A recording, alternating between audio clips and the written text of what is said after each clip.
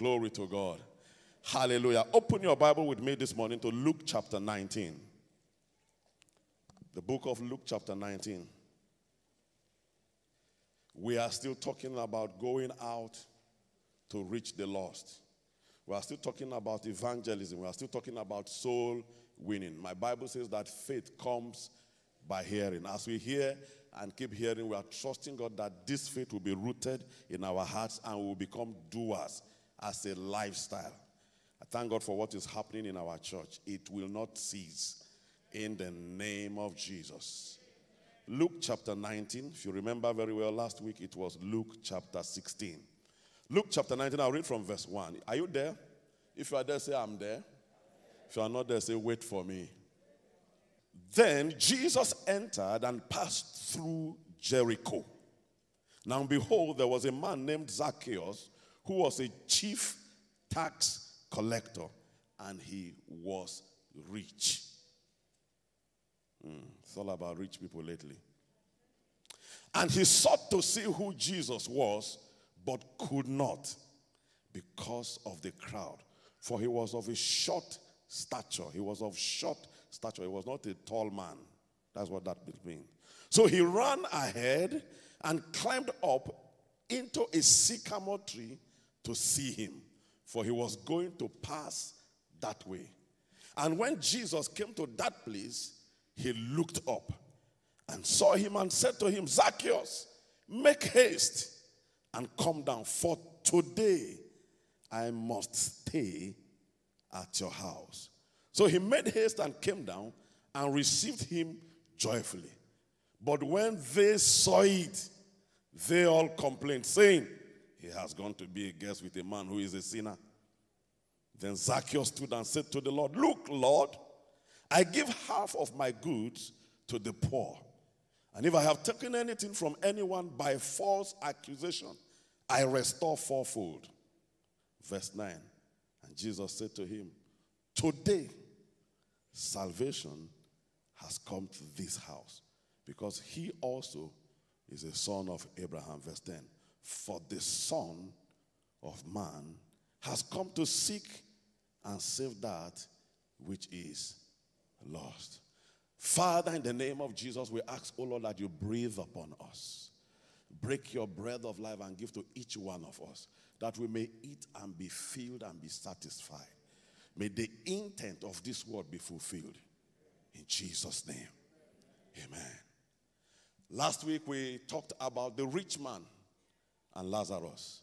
From Luke 16, the parable that Jesus told, the Bible talked about a certain rich man and then a certain poor man, Lazarus. And at the end of last week, we agreed that they both died, because we saw it in the story. Lazarus died. The rich man also died. And they ended up in a particular destination. Lazarus ended up in heaven. The rich man ended up in hell. And we left here knowing that the rich man did not end in hell because he was rich. He ended up in hell because of certain decisions he made, especially one important decision, the decision to receive Jesus, or the gift of salvation. Today, we are looking at this story as a part 2 to what we did last week. So the title of the sermon this morning is God is Counting on You, part 2.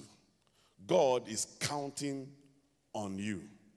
Or you can say, again I say to you, God is counting on you. Can you turn to your neighbor and help me do that? Say, again I say to you, God is counting on you. And then tell yourself, again I tell myself, God is counting on me. And so last week we said we are the Moses and the prophets. Today, I'll go ahead and tell you that today we are to be Jesus. Last week I said we are Moses and prophets. Today I'll say we are the Jesus of this day. So we must be like him. Let's unpack the story. But before I go into this story, I looked up a few things. I like statistics. So I went into statistics and I began to look at mortality rates per day around the world. Death rates. Death rates. Because what we said last week was that every man, rich or poor, will die someday, physical death. And depending on the decision they have made, they will end up in either hell or heaven. And we said clearly last week that these two places are real. Hell is real. Heaven is real. Hell is a place of torment, a place burning with sulfur and brimstone, a place that the fire will never be quenched, a place that you will grow worms and the worms will not die, even though the fire is hot. It's a terrible place. Hell is not for 1 day, it's not for 2 days, it's not for 3 days. Hell is for 1,000 and 1,000 and 1,000 and 1,000 and 1,000,000 and 1,000,000 of years being tormented, being punished. Hell is real. And we said on the other side, heaven is also real. And so I decided to look at death rates. And I was shocked that from the World Population Review, the death rate for Nigeria is actually number 4. And so I came back home and looked around the few statistics we have. We don't keep them very well. And I saw that they agree. In Nigeria, we have 6,507 deaths per day. Per day. That brings us to about 271 persons per hour. And so in a service of 2 hours like this, before we are done from here, over 500 persons have died. Where are they going? Are they going to hell? Or are they going to heaven?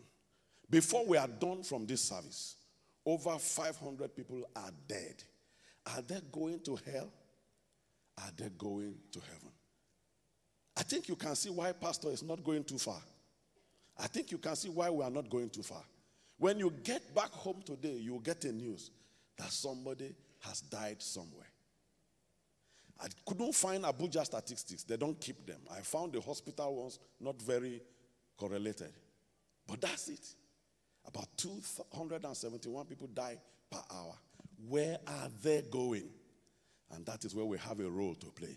God is counting on you. But let's look at the story for today. In this story, the Bible talks about Jericho, a city. Talked about Zacchaeus, a very rich man, a chief tax collector. That is like the chief executive director of the Inland Revenue. And then the Bible talked about Jesus. Jericho at that time was a big commercial city.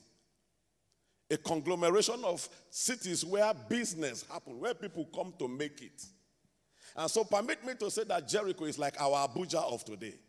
A place of commerce, a place of administration, a place where people come to make it. Haven't you heard it before?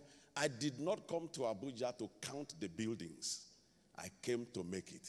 So Abuja is like Jericho. It's not a place where people give attention to the things of God too much. They came here to make it. If you are here this morning and you are a truthful person, can you just raise your hand? What brought you to Abuja? Did you come to make it?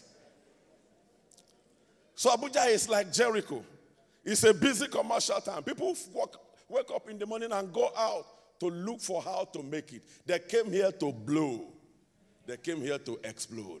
They came here to hammer. Somebody who understands say amen. Amen. So Jericho was like that. And my Bible says Jesus was passing through Jericho. Jesus was passing through Jericho. And there was a man in Jericho, Zacchaeus. A man who is not very tall, but the Bible says he has been seeking to see Jesus. Now, it was not detailed whether he wanted salvation or maybe because of the much news he's heard about Jesus, he just wanted to see. But the Bible says he sought to see Jesus. But because he was a short man and the crowd was much, he went to look for a tree, having calculated that based on this route, Jesus was going to pass through here. He climbed a tree to see Jesus. At least let's appreciate Zacchaeus. He tried. He tried. He tried. He knew there was a man and he was making his little effort to see the man, even though we don't know his reason for looking for the man. But he tried. But Jesus, who is our focus this morning, like I said last week, I said we are to be Moses and the prophet. Today I'm coming to say we are to be like Jesus. The Bible says Jesus came to where he was, stopped his entourage. He was moving with a crowd. Jesus had a packed itinerary. Jesus was not an idle man. Everywhere Jesus was going, he was going with a plan. His 24 hours was fully maxed. But Jesus came to this place where this outcast, where this unpopular person, where this sinner, where this rejected rich man. Some of you don't know who a tax collector is. Let me tell you who a tax collector is in those days. They are rich. But when you are a chief tax collector, you are super rich. Unfortunately, you are the kind of rich that people don't want to come near you because they see you as an extortioner. The tax collectors collect tax for the Roman government. So they are not the friends of the people. In collecting for the Roman government, they add their own. Do you understand? So they actually take from the people, and the people don't like them. But they are super rich. So they are lonely. Very lonely. Unpopular. Outcasts. Sinners. But Jesus, who is our example, came to this sinner and stopped all his plans. I guess for us, you are on your way to Dubai. You are on your way to the airport. You are on your way to the business meeting, and you saw this sinner. Jesus stopped. Jesus didn't just stop. Jesus engaged him in a conversation. Jesus didn't stop there. Jesus invited himself to his house. I came today, Family Worship Center, to say that it is time for us to become like Jesus. We are busy, I know. We are successful, I know. We came to make it, I know. But we are the Jesus of today. He says, as the Father has sent me, so I have sent you. What are we to learn from Jesus? Jesus noticed Zacchaeus. It is time for us to start noticing people. Not to just pass. It is time to come all the way down and notice people, no matter how rich they look, no matter how prosperous they look, no matter how accomplished they look. It is time to stop and notice people. For every man, no matter how accomplished they are, if they don't have what we have, they are empty. They are empty. Why did you think he climbed the tree? I got the answer. My Bible in Ecclesiastes says that in the heart of every man, God has set eternity.